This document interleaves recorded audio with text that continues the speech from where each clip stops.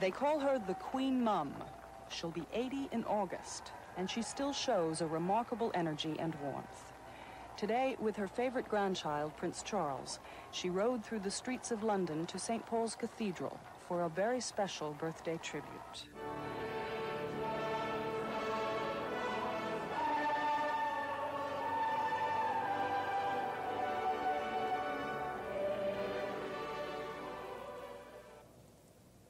Royalty puts a human face on the operations of government and provides images with which the people of a nation can identify and which they can love.